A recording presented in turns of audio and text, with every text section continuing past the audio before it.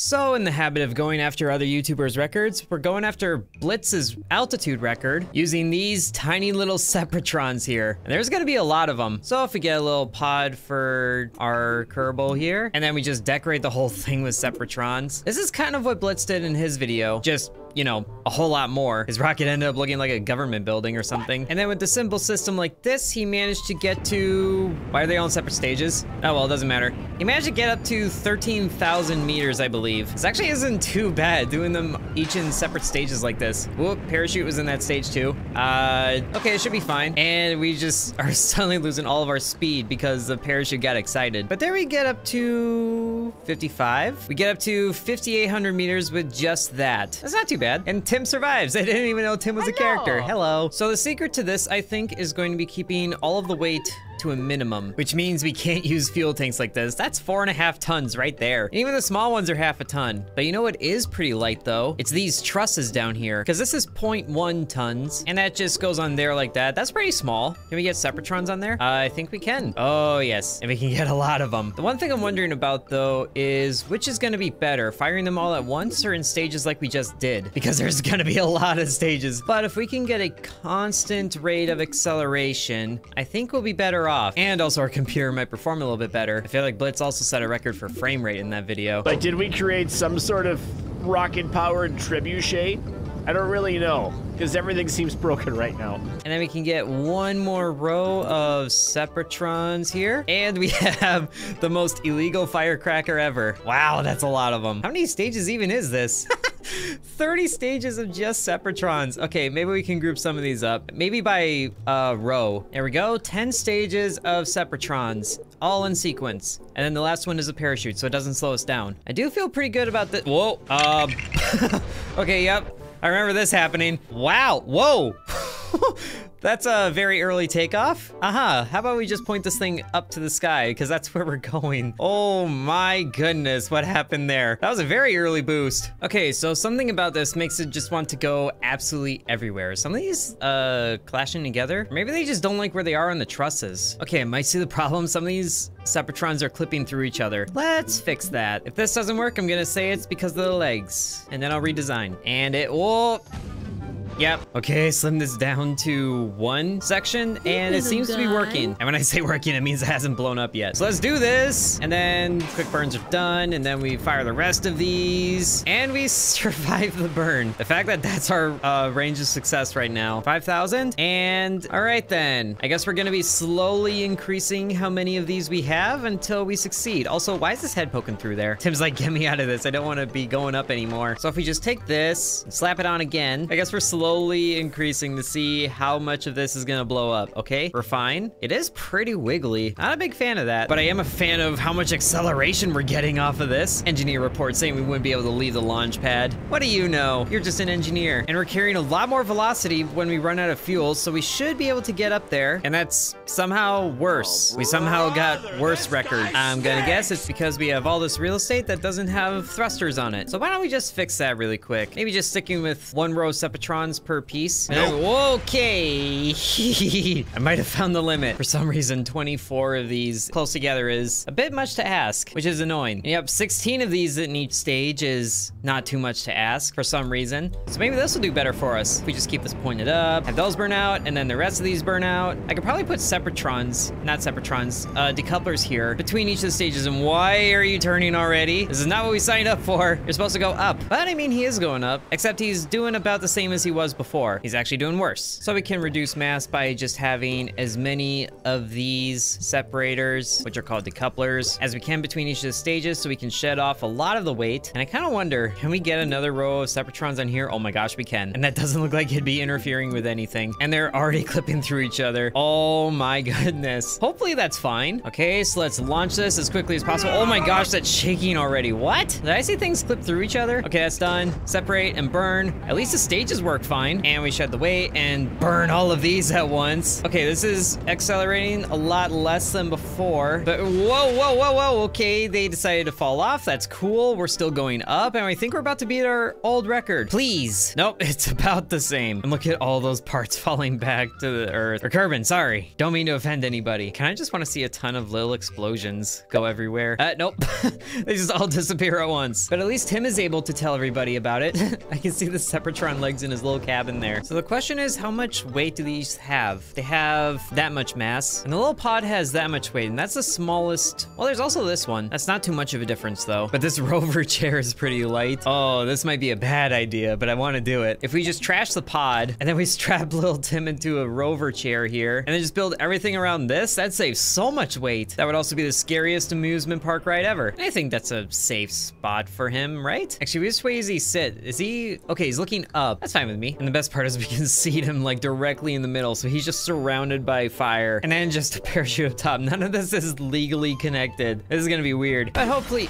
Okay, so I've been trying some things, and even if the Sepratrons are like this far removed from the vessel, it works. And I decided to spin it a little bit because, watch this.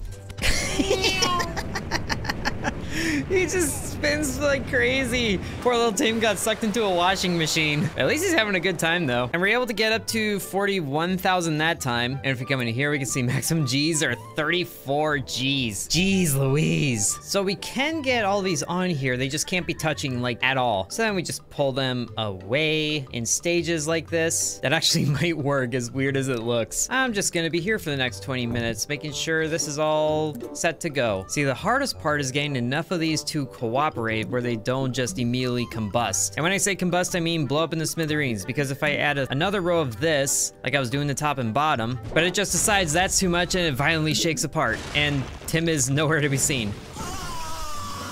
I've been trying to get this thing working for a few hours now, and somehow this little design that I made as a, just demonstration bit at the beginning is getting the best record. And it just constantly increases our velocity. So that even if we run out, look, we're getting way higher than all those other complicated rockets were before. And last time we got 5,800, but now with this, we get 6,000 meters. Why is this simple design the best? And we actually got up to 6,100 meters. This is why I'm not a rocket scientist, because this just doesn't make sense, but we can go with this. Forget all the complicated stuff. We're gonna design around this. So there are some things I'm wondering though, is I'm pretty sure there's like air resistance in the game, because like, some things like heat don't exist, but I'm pretty sure air does. So if we put like a tail section on the back here, it would have the wind wrap around this more evenly instead of it just kind of like slamming together behind this, creating a sort of like, I don't know, turbulence area. And we're also gonna need something to support this thing before it launches. So that's what these clamps will be for. Whoa, that's upside down. There we go. Please don't. Oh,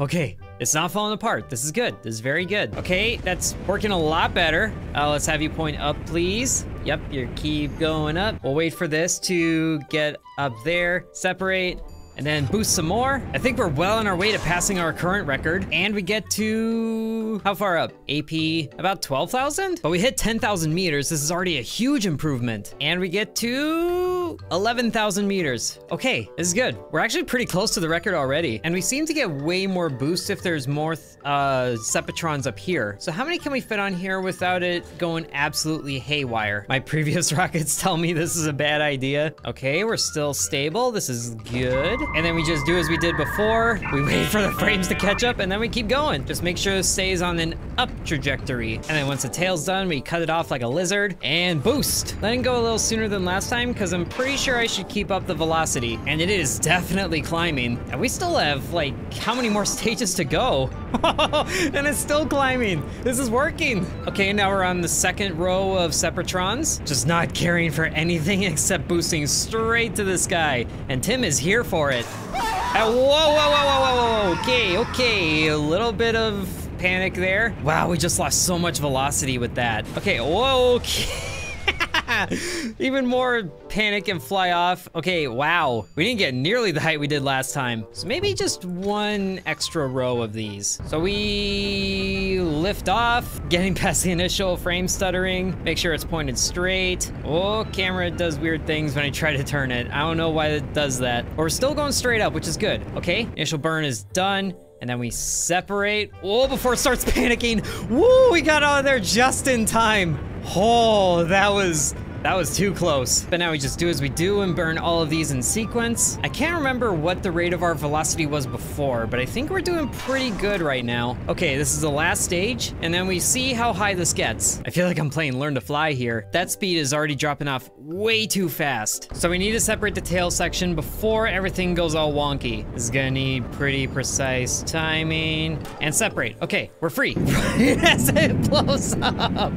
Oh my goodness. And we might be getting up to, oh wait, why are we losing velocity? We're still burning here. That's different. Maybe I can get one more row in up here. I mean, at least it looks clean. It's just all a matter of fine tuning until we get the right combination of separatrons. At least everything works on this first stage. And separate immediately. There we go. Just gonna be burning through all of these in rapid succession. And the speed just immediately drops. There's really nothing that goes differently. I'm not really sure what happens. It hits a shelf and then loses all of that upward momentum. Well, I do wonder if we slot a cargo space somewhere in here, then we can get another row of separatrons in here just to try and help carry that upward movement. But these sections do get a little bit bouncy as well. Yep, very bouncy, but we keep going up positively. All right, so we separate that and then burn these ones. There we go, there we go. I'm just wondering about that wall that we're gonna hit. So we just need a lot of velocity before we get there, which we are about to, but,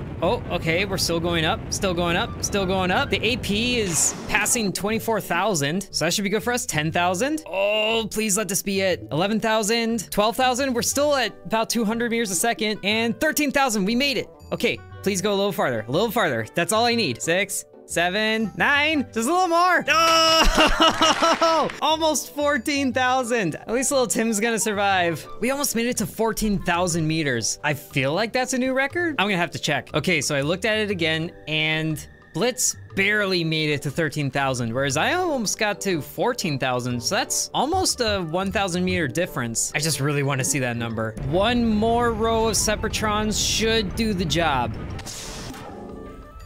And that was really good timing on the separation there. So much so the frames gave out, but we're still doing good. And then we burn this one, keeping that acceleration going. And then that breaks away and we just keep on boosting, not giving this any time to slow us down. There we go, there we go, there we go. We're still going up. Ooh, look at that velocity go up. Woo, okay, now it's just a matter of coasting. We reached 600 meters a second. Oh, wow, and we're, what?